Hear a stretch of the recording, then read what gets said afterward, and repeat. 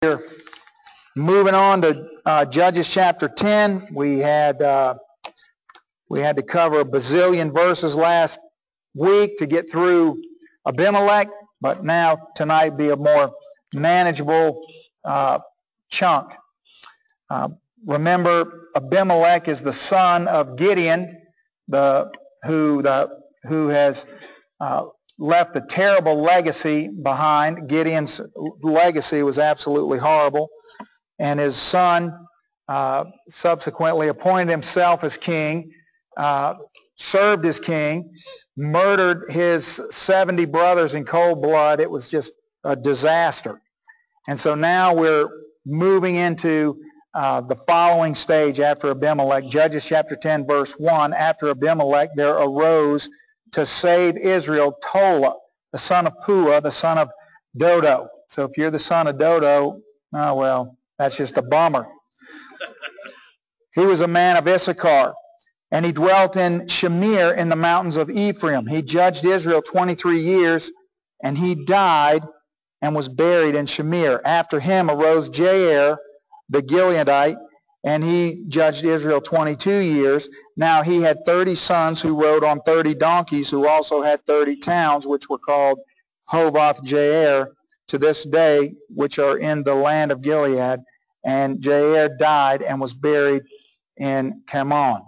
Now, remember, like back when I believe Matt led you through a study of Shamgar, sometimes in the book of Judges, you only get a verse in the case of Shamgar. We get one verse about Shamgar. I've preached sermons about Shamgar. There's no other information in the Bible about Shamgar except for that one verse.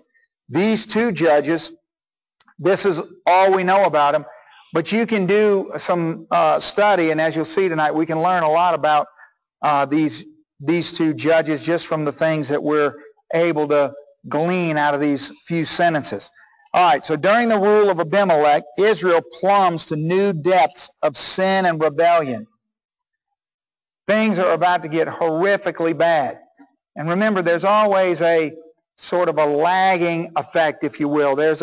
God has a timetable, and consequences of sin rarely come immediately. There's always this season of, there's just a buffer there, or a lag time, if you will, which is one of the reasons why when people are in unrepentant sin, they always initially feel like it's paying off, or they're getting away with it, or it's working. Things typically don't crash immediately. They rock along, and then the debacle comes. So for 3 years, the people of Israel, they opted to be led by a man who was chosen not by God, but by himself. Now remember, they appointed him, they followed him, they were behind him, they ultimately stabbed him in the back, but the point being is that, he showed up and declared himself to be the perfect person to be king, and they could have just laughed him out of the room and went on. But instead, they funded his genocide of his own 70 brothers. So basically, the only thing we've seen for the last couple of chapters has been Israelite on Israelite violence, which is extraordinarily rare in the Scripture. I mean, these are the worst of times. I'm telling you, these are really, really bad times, because it's not that God's people haven't had bad times after this recorded in Scripture, and even after after the canon was closed and on into history. But there's so much violence amongst God's people here that it's really just shocking. Yeah. Go ahead. Okay. Or my wife is going to quit because she was about to have a stroke on Sunday night. Thank you very much. So appreciate that. Lisa will love you. This will be online. And as a matter of fact, our new website is about to launch. And as soon as it comes online, all the Wednesday night stuff is right there on the website. You can just click it and go through it by series. And the only thing we're trying to figure out is so you can actually download the handout, so you can have it all right there for you. Okay, and we're trying to put previous stuff on there too. There's a lot of people, by the way, with regards to Abimelech, that there's controversy as to whether or not he's a judge. I don't necessarily refer to him as a judge because judges were all appointed by God and he wasn't appointed by God. So, but he was a king. He was a ruler. Notice that in verse 1, Tola arose to save Israel. Judges are gifts from God. I don't know how anybody would call Abimelech a gift from God. But anyway, so here's what we see. God's people are so low, they're not even crying out in repentance, yet God sends them Tola and Jair to be their judge saviors that they're not even asking for.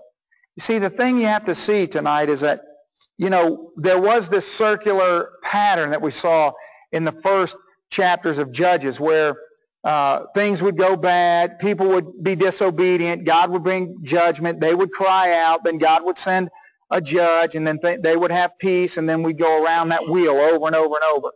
Well, you notice that wheel has come off. That we're not doing that anymore. So for the time being, things have gotten so bad, we're not even in that cycle. So people aren't even calling out, and God, it's so bad, God sends a judge, and they're not even crying out, which is interesting because, you know, sometimes we say to ourselves things like, well, you have not because you ask not, which is true. But don't forget something, that if we only got what the things we ask God for, we'd all be a disaster. I mean, the vast majority, the overwhelming majority of God's activity in your life has nothing to do with anything that you do, say, or don't do.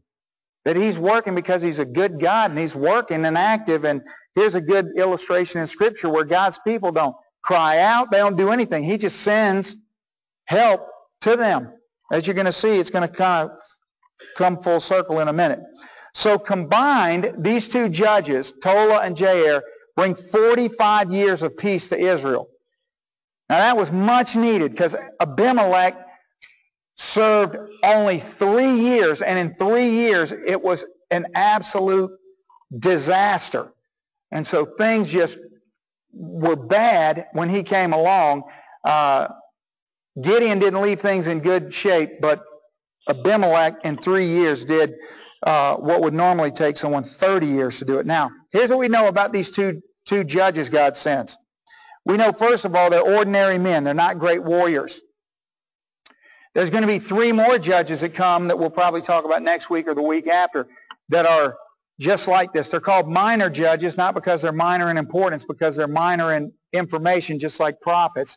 And so we don't know a whole lot about them. They're just ordinary men. These guys aren't great warriors. They don't have some pedigree or some obvious gift or some, you know, they're just regular people. There's no brutal oppressions that are going on. In other words, everything's bad, but the Amorites aren't, you know, on top of the Israelites or the Philistines. There's no particular group that's on top of them that they're going to get saved by. That's not the situation. There's no mighty battles that are going on. These two guys don't win a great battle or do something. What's happening? There. Oh, it was all one screen. I didn't know that. I thought they were different screens. Just say something. Okay. So there's no mighty battles and there's no feats of strength or no amazing heroes. They're just ordinary people. You might want to write down on your sheet the name Tola. I'm just going to tell you how ordinary it is. His name means worm. That's a blessing. That's a blessing. First I got Grandpa Dodo, and now my name's Worm. I mean, but you see, God uses him. I'm just saying, God uses him. He accomplished what God called him to do. And then, if you just you don't even need me to tell. You could look at verse 3, 4, and 5, and you could figure some things out about Jair. I mean, all of you are sharp enough to know that here's a guy. First of all, He reigns for 22 years. He's got 30 sons. That's impressive. His sons all drive Escalades in the Old Testament, fully loaded. The sharpest ride you could possibly have in the Bible is a camel. Nothing better than that. So top of the line, everything. And they have towns named after each other. So Jair is evidently somebody that God uses. He's very resourceful, and God uses his resources. So you got one guy whose name means worm, and you got another guy who's very resourceful and industrious, and God uses these ordinary men to do great things. So God loves to use ordinary men for extraordinary moments in his plans. Now, what's interesting to me about this is that I would say that we're careening towards, believe it or not, those of you that have been here, for the last 10 weeks, we're careening towards the low point thus far, and we have seen some low points in Judges. But here at this juncture, a sovereign God who knows the beginning from the end chooses to send these two. And this is the thing. Nobody, if you could walk up to anybody and say, what two judges followed Abimelech? First, everybody's going to say, well, I don't even know who Abimelech was. But if they did, nobody knows who Tola and Jair are. You've never heard anybody teach on them or talk about them, or they're nobodies. But God used them at this pivotal moment. He didn't use Samson here. He didn't put Gideon here. He didn't put Deborah here. He put all of whom are famous and everybody knows. He uses these two ordinary people at this very critical juncture in time, which I think is very telling about the Lord. The great accomplishments of these men were that they were faithful. That's what made them great. I've been telling you over and over, weeks on end, God doesn't call us to be perfect. He calls us to be faithful. He calls us to obey. He just calls us to be faithful. And these are guys who are just faithful. Now look at what happens in verse 6. Then the children of Israel again, so we go from 3 years of Abimelech, right, to 45 years of peace under these two ordinary men. So now what's happening, I'm about to tell you what happens after these two guys all we know is they did what they were supposed to do and there was peace. Now, the children of Israel did evil in the sight of the Lord and served the Baals and the Ashtoreths and the gods of Syria, the gods of Sidon, the gods of Moab, the gods of Ammon, the gods of the Philistines, and they forsook the Lord and they did not serve him. Look at verse 7. So the anger of the Lord was hot against Israel, and he sold them into the hands of the Philistines and into the hands of the people of Ammon.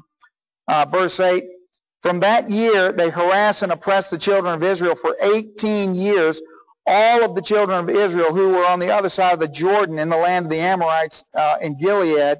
And moreover, the people of Ammon crossed over the Jordan to fight against Judah also, against Benjamin, and against the house of Ephraim, so that Israel was severely distressed.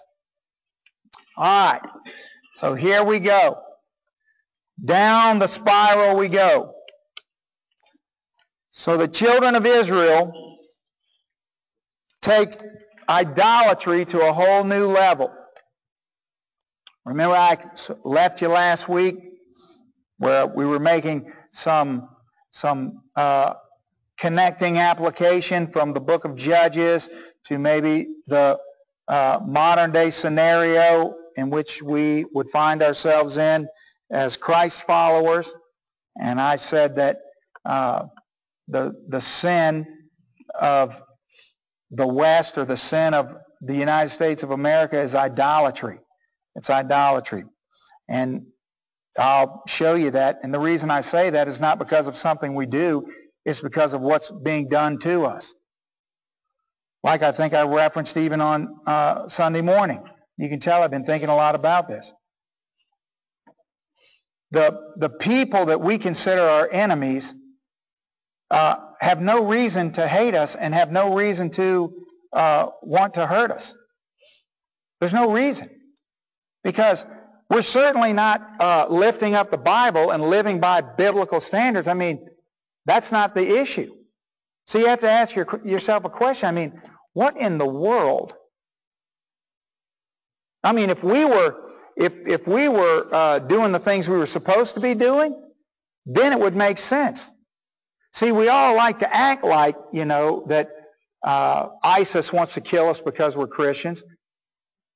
Oh, are you kidding me? You don't think ISIS can watch our television programs that Sharon was just talking about? I mean, we're the most reprobate people in the world to them. I mean, they believe in a false God, and they're 1 billion times more faithful than we even dream of being. Right? Yes. So why do they want to kill us? Not because we are living out biblical principles. They want to kill us because they're idolaters who hate God. It's a spiritual issue. Think about it. Every enemy we have is in spiritual opposition to us.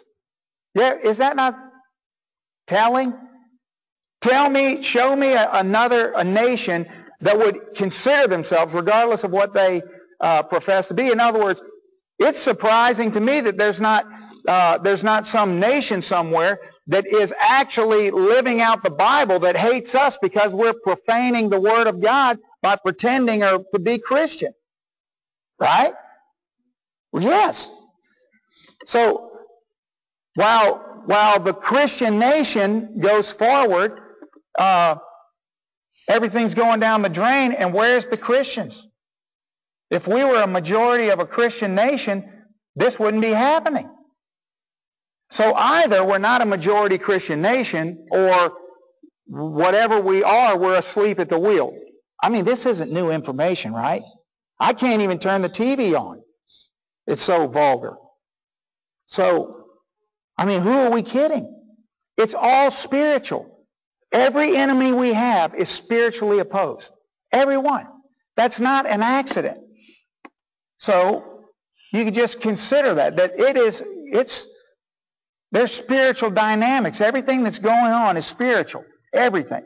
And this coming Sunday night, I'll put some more pieces together for you out of the book of Proverbs. But anyway, okay, so they take idolatry to a whole new level.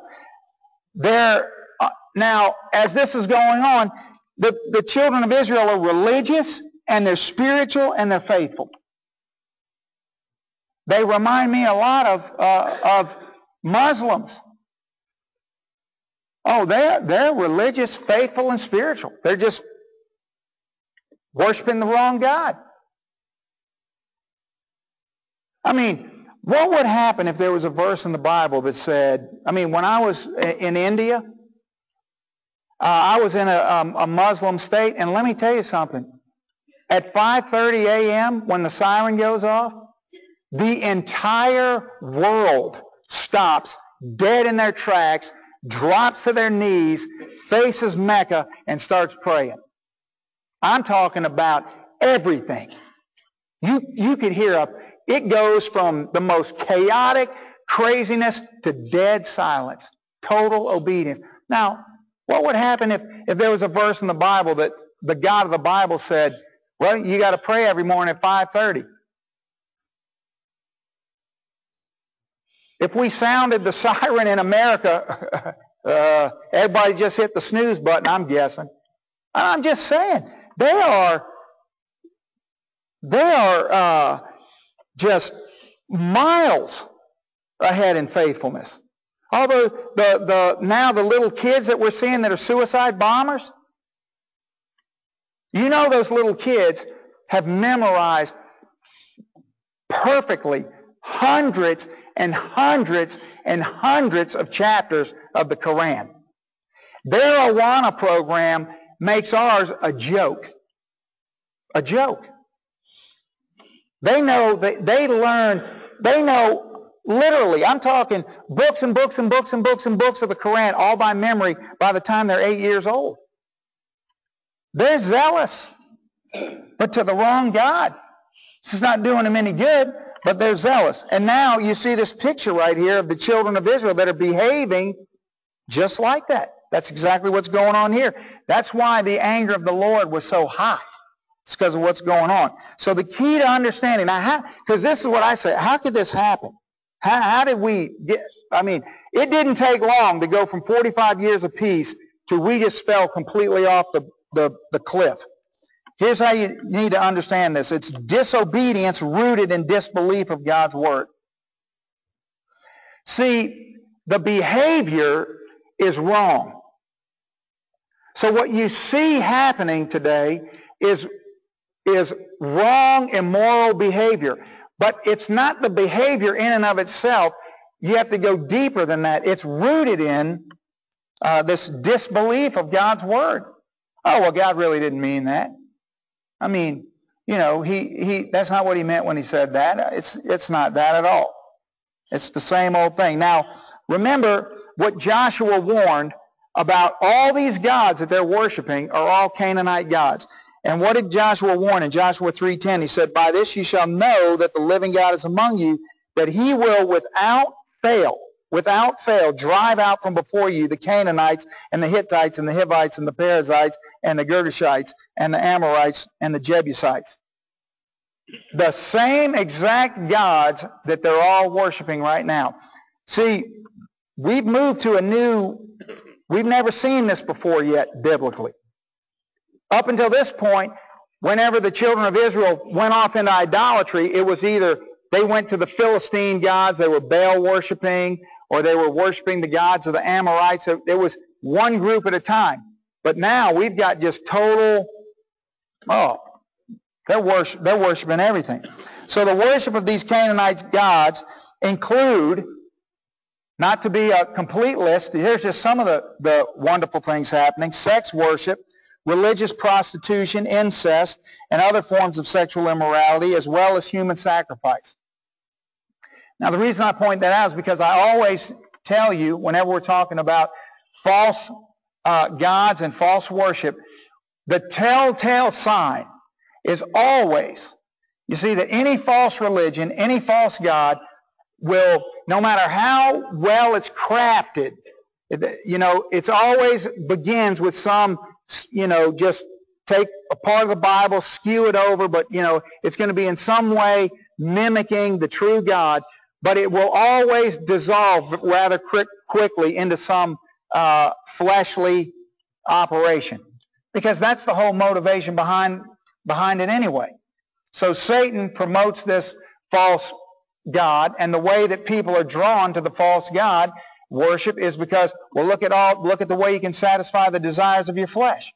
And so nothing changes. Paul in the New Testament, everywhere he goes, you know, he goes to Corinth, he goes to Ephesus, and what are they doing? There's temple prostitution. They're worshiping these false gods, Artemis and all these other perverted gods. Well, they're doing that because that's what false gods do. That's what does Allah do? Allah recruits you right in and says, will you come and follow me? I'm going to oppress women. I'm going to elevate you for following me. You can have total domination over all the women in this lifetime. And if you're faithful and die rightly, you're going to inherit a whole entire human race of virgins all to yourself for killing infidels. It's no different. Same thing you got right here. I mean, you could have wrote the Quran right out of Judges chapter 10, because that's what you got right here. So, meanwhile, the God of the Bible says in Psalm 15 about idol worshiping and idolatry, that idols are silver and gold, and they're the work of men's hands, and they have mouths, but they do not speak, and eyes, but they do not see. They have ears, but they can't hear. They have noses, but they do not smell. They have hands, but they cannot handle. Feet, they cannot walk, nor do they mutter through their throat. But here's the key, circle verse 8. Those who make them are like them, and so is everyone who trusts in them. Whenever you begin to go down the path of idolatry, you take on the characteristics of the idol that you are serving. Okay? And so that's exactly what begins to happen to the children of Israel. And so it's no different than what we have today. Why do I say that the problem we have is idolatry? Well, on one side I say because those who oppose us are idolatrous. So that tells me, see, that clues me into what's spiritually going on. Second of all, All you have to do is just look around for just a moment and you see, well, we've got the same gods rolling full steam ahead right now, don't we? We've got idolatry to pride, greed, lust, envy, gluttony, sloth, anger. Oh, yeah. Now, all of those 7 deadly sins, if you will, are just they're just manifestations. They're just the eventual result of some various form of idolatry. Idolatry will always lead to, it will always draw you to whatever you're worshiping. You will take on the characteristics. So that's the principle you get from Psalm 15:8. You worship something, you become like it. You worship the true God of the Bible, and what happens? You become like Him. You worship something else, you become like that. So our response will be shown to us. In other words, how do we know whether how do we sniff out idolatry? How do we discover idolatry in our lives? Well, the quickest way, the simplest way to find it is that it will be seen in times of stress and pain. Our life will always reveal our idols. When disaster comes, where do we turn? Where do we turn? So let's just make a little quick application so we can, let's pour a little spiritual salt in this wound for just a second. Can we not? What do we see today, even amongst professing believers? Suddenly there's a calamity, a catastrophe, something that happens in their life that was unforeseen, this devastating situation or circumstance. And they're gone. You couldn't find them with on radar. You can't pick them up. Man, they're off the grid. So you finally track them down. They stop coming to church. They're not fellowshipping with believers. You go find them. What's going on? Well, I'm just going through a really hard time. Now, let's think about this for a second. You mean to tell me that you believe the Bible, study the Bible, follow the Bible, are a child of God, calamity strikes, and you run the other way? This is what I always think to myself. I ought to show up to work in the morning and you're sleeping on the doorstep of the church. Right? There ought to be people in sleeping bags at the front door of the church saying, Pastor, where you been? I've been waiting on you. Yeah, amen. Let me tell you something. That's where I'm going to be. When hard times come, you run to Jesus. You don't run the other way. And so here's the question we have to ask ourselves. Now, what are we running to? If we're not running to Jesus, we're running to our idol. We're running to, it's going to, calamity and stress expose idolatry. In the Scripture, in our lives, around us, we see it. Okay, verse 10. So the children of Israel cried out to the Lord, finally, we have sinned against you because we have both forsaken our God and served the Baals. Now remember, Baals is just it's like saying, I'm drinking a Coke. That could mean any kind of soft drink. Well, that's what Baal is. It's a generic term for false god. Verse 11, so the Lord said to the children of Israel, did I not deliver you from the Egyptians and from the Amorites and from the people of Ammon and from the Philistines? Also the Sidonians and the Amalekites and the Moabites oppressed you, and you cried out to me, and I delivered you from their hand. Yet you have forsaken me and served other gods. Therefore I will deliver you no more. Go and cry out to the gods which you have chosen. Let them deliver you in your time of distress. Yikes. Then there are some harsh words. God is furious.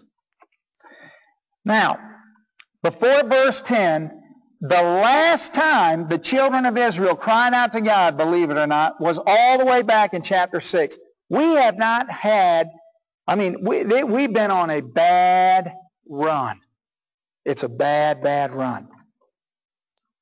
So, little modern application for us again. The heretics of our day that are in full force, they're going to teach you that the brokenness of our world is not a result of disobedience. Oh, no. But it's bad thinking. It's bad parents. It's bad experiences. It's bad schools. It's bad socioeconomic systems. It's bad entertainment. No, it's not. There's plenty of those bad things out there. And I wish I could have made that where it didn't have all them blanks. I'm sorry. But it's the only way to communicate what we need to say.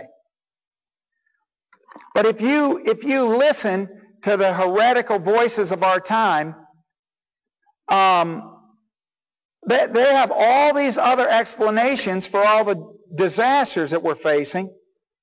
They won't call it what it is. No, it's not a result of disobedience. Yes, it is a result of disobedience. And so are all these other things a result of disobedience. They're all things that exist, but that's not the reason. The reason is disobedience. So let's make sure we're clear as a bell, right? The problems with the world they're not derived from these bad things. The problems in the world are derived from sin. That's where they're derived from. Every problem is from sin.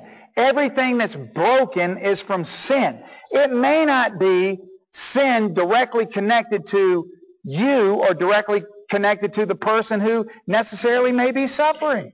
But it is, make no mistake about it, because of sin.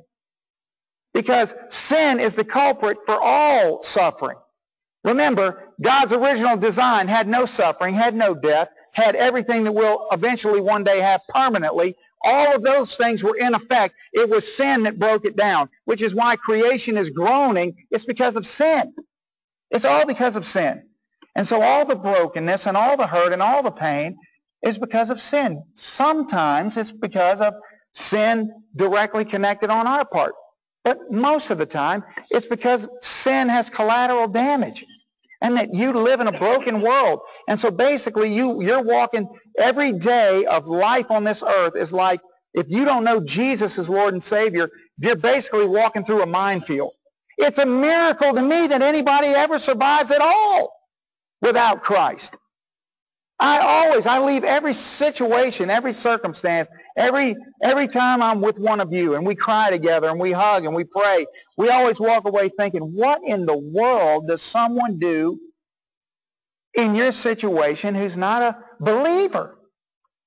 I mean, you talk about, it is literally waking up every day and walking through a minefield. Everything in this life is designed, is broken and hindered and unmended and is falling apart and will hurt you, kill you, destroy you, everything. But if you know Jesus, no weapon formed against you shall prosper. Amen? You're more than a conqueror. You see, you walk in victory in Christ, but apart from Christ, you can do nothing. And really it's, something, fail, fall apart, hurt, die, suffer. Yeah, it's bad. It's really bad. All right, so according to Scripture, let's make sure we got a good theology of sin before we go home tonight. According to Scripture, sin is not simply hatred of God's ways, but it's hatred towards God and hostility towards Him. In other words, this is how I want you to think of sin after tonight. I want you to think of sin as an act of war against God, because that's how the Bible describes sin. So I'm going to give you these 5 attributes of sin. Sin is, and it's not one of these, it's all of these. Sin is walking and working against God. Number 1. Or number 2. Or who knows the numbers or whatever it is. 3. Sin is rebelling and fighting against God.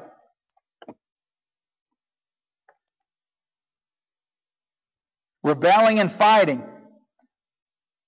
Sin is resisting and running from God. And so you're working against God, but then more than that, you're fighting Him. It's not just like, God's current is going one way and you're swimming upstream. No, you're trying to dam up and block up what He's trying to do. And then it's running from God. And then finally, sin is blaming and blaspheming God. Because sin makes the declaration that not only is God not right and not trustworthy, but that something else is more right and more trustworthy, which blasphemes his name. But it's blaming him, saying, well, no, you've got it wrong, as if you're not the God that you say you are, because if you were, you wouldn't say the things that you say. And so when we sin, what we're doing is we're doubting God's truth in exchange, and we're exchanging it for lies. At the core of every sin issue is a lie. It's a lie. So if you're counseling somebody, if you're working with somebody, if it's you, whatever the case may be, trying to figure out, well, why do I do this? Why am I? What's going on with me? Well, somewhere under there's a lie. Now, there could be underlying issues that are propagating the lie. But at the core down there's a lie that you are believing, that you're telling yourself. And so you have to stop telling yourself that lie. You have to stop believing that lie. But you can't just say, I'm going to stop believing that, I'm going to stop believing that. You have to, the Bible always says, you don't take something off without putting something on. So a lie has to be replaced with a truth. Just saying, I'm not going to believe the lie, I'm not going to believe the lie, causes you to do what? Focus on the lie. See, if I sit in my house and I go, okay, don't think about the Oreos, don't think about the Oreos, don't think about the Oreos, I'm fixing to go eat all the Oreos, right? What I have to do is not say that. I got to think about the oranges, right? Think about the oranges, think about the oranges, right? Yes. That's what you got to do. No, I don't ever think about a tomato, because I'm saved and sanctified. Them suckers are not. Okay, verse 15. The children of Israel said to the Lord, we have sinned, exclamation point. Do to us whatever seems best to you, only deliver us this day, we pray. So they put away the foreign gods from among them and served the Lord, and his soul could no longer endure the misery of Israel. I would say to you that one of the most beautiful sentences in all of the Bible is at the end of verse 16. His soul could no longer endure the misery of Israel. Because let me tell you something. Those last words we read, they were harsh, weren't they? But you know, the way God's people responded was in a very specific way.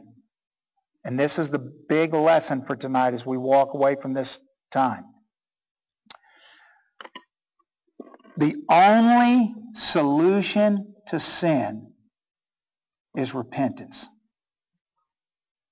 It's repentance. Do you see what just happened there? God said, you know what? I'm done fooling with you. You go worship. Why don't you go ask the God you've been worshiping for help? And you see what they did? Now listen, they cried out in verse 10, didn't they? They said, oh God, we've sinned against you, didn't they? Yeah. But there was a lot of lip service. There was no action. Now look at what happens. I mean, read it. Now they come with the same thing. God, we've sinned against you, but they put away the foreign gods from among them, and they started serving the Lord. Now notice something. They served the Lord in blind obedience, not knowing what God would do. God didn't go first. They went first. You see that? In other words, what does it reveal? What does that reveal? That reveals motive, doesn't it? Yeah. In other words, God, we're going to serve you. It sounds kind of like the three Hebrew boys in the fire, doesn't it? They say, we don't know if God's going to save us or not. We know he can, but if he doesn't, we're going to serve him anyway. So if you're going to throw us in the fire, Nebuchadnezzar, go right ahead. But we're going to serve God regardless of what happens. See, they don't know what God's going to do, but they start serving him. They put away the false gods and start serving him. And that's a beautiful picture right there.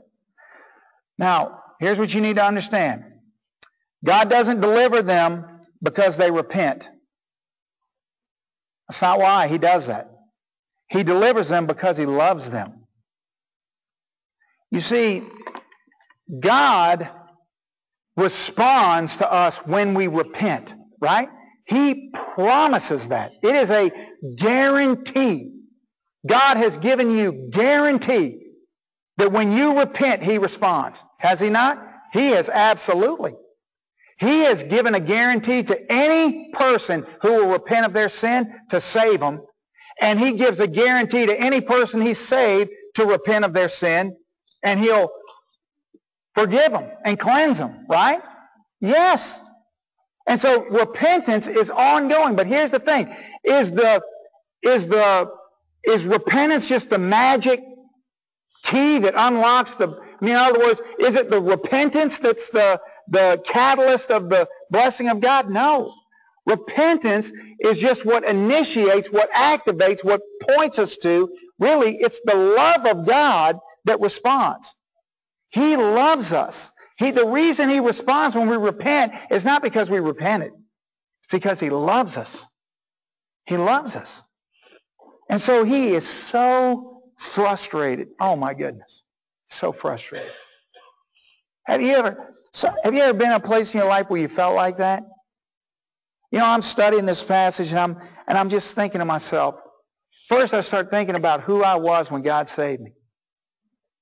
I just started thinking like, I thought of all the times I used God's name as a cuss word the first 25 years of my life. I mean, I cussed Him like a dog. And when I repented, He saved me. I was such a dirtbag. I was so rotten. I was so undeserving. And He saved me. And you know what?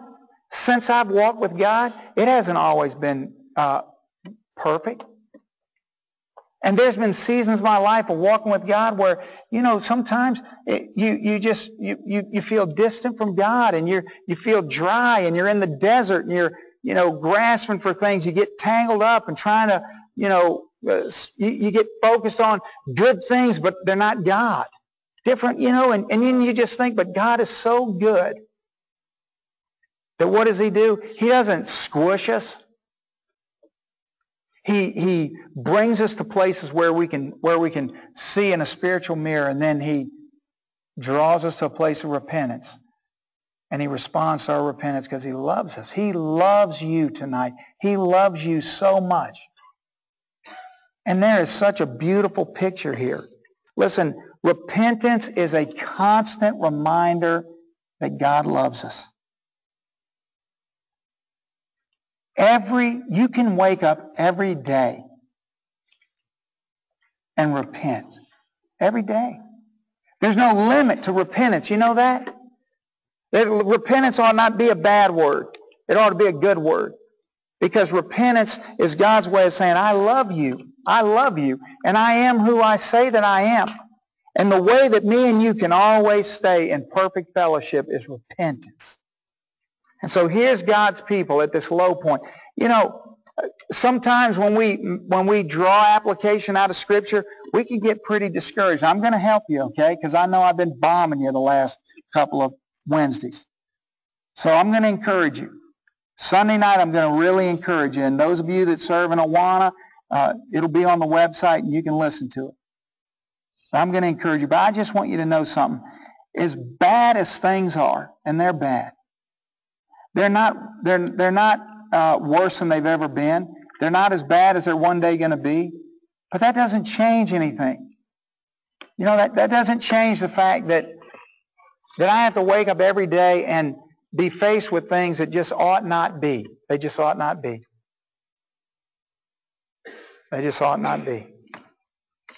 I thought I knew how broken society was. I thought I had a handle on the depravity of the world in which we live in. But let me tell you something. Rescue 100 has taken me into a realm that I just can't even comprehend. The horrific, unfathomable atrocities that humankind is capable of in a civilized society. Now, how do you keep from just slumping over into a hole when you got to face these things all the time? You realize that God is still God, and God is on the throne, and God always, always, always, always keeps a remnant, and He always works through the remnant, and He always speaks to the remnant, and He always uses the remnant. And listen, I'm telling you, there's a channel running through the core of the United States of America, because that's what we care about, because that's who we are. There's a channel of deep, sincere, authentic Christianity. There are people who are walking in the power and spirit and victory of God. And God is speaking and using and blessing those people. He's blessing us, and He's using us. And no matter how bad it gets out there, He's going to continue to bless us and use us, because we're His people, and that's what He's always done. And this is just a reminder of that. That, you know, it's things are going to change. There's a generation coming where, you know, there's not going to be, there'll be churches on every corner, but they're not going to have crosses. They're going to have other symbols. But there's still going to be a remnant. And so this is what I remind myself of. I say, when I pray, I say, God, make my grandchildren part of that remnant. God, make them part of that remnant. See, I don't pray, God, I don't want to have grandkids because I don't know what the world's going to be like. No way. Because I believe the Bible. The Bible says they're a heritage. They're a gift. I say, God, I want grandchildren. I want a bunch of them. And I pray you use them as a remnant. I want them to be followers of you. I want them to love you and obey you and walk with you, no matter how dark the world gets. So we're going to persevere. No matter what, we're going to persevere. And God has a lot to say to the remnant. A lot. So you be listening Sunday night. It'll be a blessing to you. We're going to celebrate the Lord's Supper after we have this talk. It's going to be good. It's going to be good. Let's pray. Father, thank you for tonight. Thank you for your word, God. I am so grateful that you chose to put in the Bible that at such a low moment in time, your soul, it couldn't bear. It couldn't bear the suffering of your children anymore. God, we know tonight that everything that you say is true. And we know tonight that if your people would rise up who are called by your name, whatever the number of them are, we know that if they'd rise up and seek your face and pray, Lord, we know that you'd heal their land, because that's what you say. But Lord, we need to be realistic about who we really are. And we need to be realistic about who needs to rise up. And it is the remnant, Lord, needs to rise up and be what you called us to be. And you don't need a majority, God. Gideon taught us that. You only need 300 to take out 125,000. So Lord, help us not to get discouraged and down by the news. Help us to be burdened and broken by the situations and circumstances we see every day in our world. But God, not to lose hope, not to lose faith, not to doubt that you're not the sovereign miracle working God you say you are. And that every single broken person that we meet, see, hear of, or read about is eligible, if they have breath in their lungs, to call out to you in repentance and receive the grace, mercy, and glorious Holy Spirit that we received at salvation. And we thank you for that, Lord. So we love you tonight as your people. Thank you for being our dad. It's a joy to be your sons and daughters. In Jesus' name, amen. Amen. I love you. We don't have to